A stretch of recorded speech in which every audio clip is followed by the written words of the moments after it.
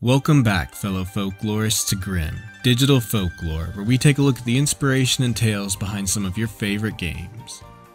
Today, we're going to be taking a look at the culinary side of the shinobi with another look at Sekiro, Shadows Die Twice.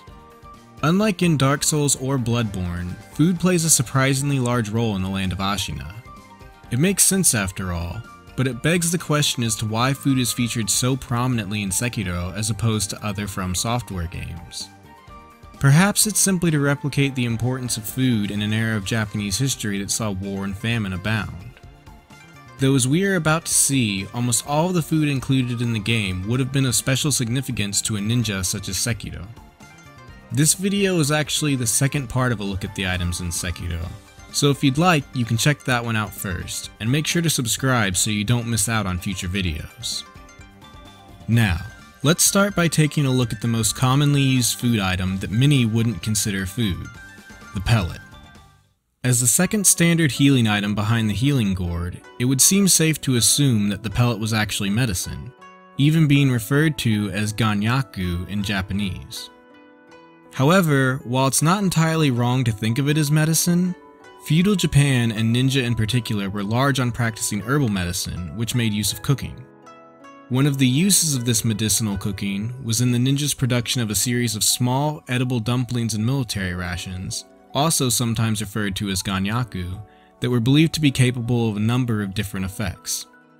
Before I start describing these effects though, I should clarify that what I'm mentioning next should be treated like essentially any facts about ninja. That is, that there is a mixture of fact and fiction, and the truth is probably somewhere in between. After all, the ninja were more than happy to let their enemies believe they could perform supernatural acts, and this has led to a lot of hearsay as to what ninja were actually capable of. That said, there are at least 3 different versions of ninja dumplings that were said to have different effects. The first was the hyorogan, which was a dumpling that was made of a mixture of rice and a variety of herbs or spices such as cinnamon and ginseng. While these were supposed to be invigorating, they were also fairly standard and were most likely intended to serve as a form of portable ration for traveling ninja. In support of this, there are reports that armies, particularly those near ninja villages such as Iga, would sometimes eat hyorogan as well. The other 2 varieties of ninja dumplings, however, were supposedly capable of much more fantastical feats.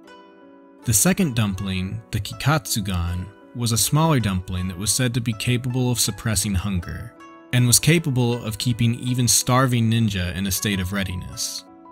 While that is probably exaggerated, it was made primarily of flour or yams mixed with medicinal herbs and spices that would be effective as a snack and would allow one to go longer between meals, functioning as a kind of ninja energy bar. The third dumpling was capable of even more fantastic feats, since eating it was believed to allow an individual to forego water for an extended period, supposedly days. Once more, while it probably wouldn't let you go that long without water, these pills, called suikatsugan, were composed of ingredients like pickled plum combined with a number of herbs and spices that could stimulate one's saliva production and keep one better hydrated overall. Taken together, these dumplings definitely seem to provide a good basis for the use of the pellet in Sekiro, since they were also small and claimed to help one's vitality in a similar manner. The pellet is far from the only food item in the game though.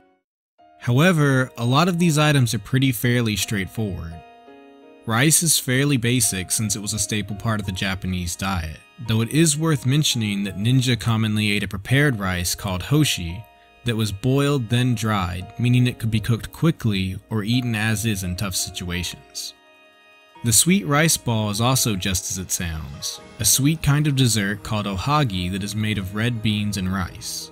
Though it's also worth noting the rarity of sweets in Japan at the time, as well as the importance of kuro making such an item for Sekiro. But really, there are only 2 other types of food in the game that are worth looking at. The first of these are the persimmons. Both the persimmon and taro persimmon have item descriptions that seem to stress the importance of these fruits.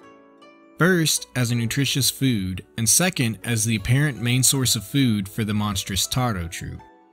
It's certainly confusing, but it's not too surprising that persimmons showed up in a game about feudal Japan, since it's the national fruit. But as for the distinction between the two persimmons and their ripeness in game, I'm a little lost. It's true that there are two common varieties, one which can be eaten unripe, known as fuyu persimmons, and one that can only be eaten at the peak of ripeness or dried, called hachia. That said, I can't be sure if the persimmon and taro persimmon in game are supposed to be different varieties or not. I'm also not sure why the Taro troop, who are most likely named after the giant child with superhuman strength Kintaro, are so interested in the Taro persimmons. The divine child is able to eat them without turning into a hulking man-child, so I can only guess they are interested in them because persimmons are full of vitamins and minerals, which make it a very nutritious food overall. Putting that aside though, leaves us just one other food, or rather a category of food, the sugars. These sugars, out of all the other edible items in game, are definitely the most unique to me for a few reasons. The first is that this type of candy simply didn't exist in Japan at the time as far as I can find. The process of candy or sweet making didn't involve refining sugars to the point of making hard candy until the arrival of the Portuguese, and even then it was limited to basic sweets such as conpeito. Even these sweets were incredibly rare for the time. For example, the Portuguese missionary Luís Fros famously used a flask of conpeito to convince Oda Nobunaga to permit Christian missionaries in Japan. If even crudely refined sweets were so rare and expensive at the time though, then how is it that a Buddhist temple has access to a seemingly huge supply of even rarer hard candies? This might be meant as a testament to the greed of Senpou Temple and just how much wealth they hoarded. To be able to recreate the costly sugar refining process would certainly require a huge initial investment, but where would they have learned the recipe for these kind of candies in the first place? Well, there was one region of the world capable of producing a crude kind of this hard candy at the time. And just like with the pellets, these candies were believed to grant revitalizing effects that could act as a kind of medicine. Manus Christi was a type of candy made with refined sugar and other usually precious items such as ground gemstones or gold flake, which provided color and was said to give it its special properties. The problem is, Manus Christi were prohibitively expensive even as sweets go. Not a surprise given the ingredients, I suppose, but these kinds of treats were only enjoyed by European royalty at the time. For this kind of sweet to reach Japan during the period the game takes place would require the travel of a noble. A noble who both had the funds and desire to reach Japan, and a reason to want to rely on the medicinal effects of the Manus Christi in the first place. Perhaps a rich noble who was traveling in search of a cure for his sick son, who had been taking them as medicine. It would seem that in his haste to cure his son, the armored warrior may have provided the monks of Senpou with the knowledge to produce the sugars. This would mean that the monks not only took his son for their experiments and forced him to work as a guard, but profited off of his knowledge as well, taking full advantage of the lengths he would go to in order to save his son. I guess it's no surprise then that beating the armored warrior feels rather bittersweet in the end. Well, I think that about covers the topic of food in Sekiro, or it should have. However, GRIMM has something to say about my last video. I hate that alarm. Unfortunately though, GRIMM is right. I missed something pretty major in my last video, so now GRIMM gets to gloat. In this case, I completely missed the origin for the divine grass, and it's fairly important because it can tell us a little bit more about the elusive Dogen as well as Senpou Temple. You see, Dogen is a name that refers not just to the absent doctor from Sekiro, but also Dogen Zenji, the famed writer and founder of the Soto school of Zen. I had originally considered the two characters unrelated because Dogen lived during the Kamakura period and was a monk, not a doctor.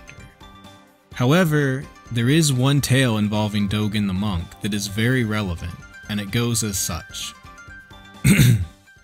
When traveling through China with his companion Dosho, Dogen became gravely ill, but he did not have any medicine to help him. Suddenly though, a stranger appeared before them and offered Dogen an herbal pill which cured him immediately. Asking the stranger for their name, they revealed themselves as the Kami Inari before vanishing. This medicine given to Dogen would become known as Gedokugan, and was then distributed to the temples throughout Japan. There are a few variations of this tale, but the key details are all the same. Dogen or his companion is cured by a miraculous medicine that he then shares with the temples in Japan. This medicine, also called Gedokuin, was said to be able to cure any ailment. This makes the Gedokugan sound surprisingly similar to the divine grass, an item discovered by another Dogen which could also cure any affliction. But the similarity doesn't end there. This story also relates to Senpou Temple, because the Gedokugan was sold by many Soto temples as a way to raise money, just like how the monks of Senpou sell the sugars. It would also seem that in spite of the legends behind it, the pill wasn't actually developed until sometime around the Edo period, over 300 years after Dogen's death, and could be said to have been little more than a placebo. It would seem that the Senpou monks weren't the only monks willing to lie to make a little profit. There, are you happy now, Grimm? Well, I'll take it.